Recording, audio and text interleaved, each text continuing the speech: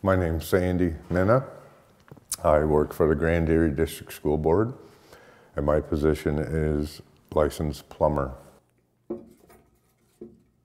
Again, a sense of accomplishment that, okay, the students, the staff have their working bathrooms, have their water where needed, whether it be a cooking class, phys ed class where they're able to shower after. It's just, I know the importance of each and every school and each and every plumbing related issue related to each and every school. I am ready to answer my phone 24/7, 24 hours a day, 7 days a week in relation to any of the schools within the Grand Erie District School Board.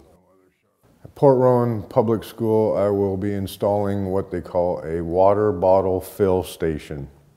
It is a drinking fountain combination bottle filling station. It's where the students can take their refillable water bottle that they brought from home and refill it.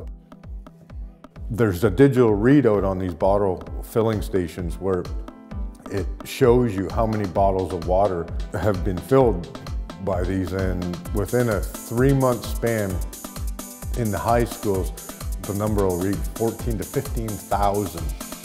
I've installed about 35 of these. So that's a lot of water bottles that aren't in our landfills. And the kids just love them. They line up to these things, which I think is great. Instead of bringing pop and whatever else, they're drinking water and it's filtered. It's great.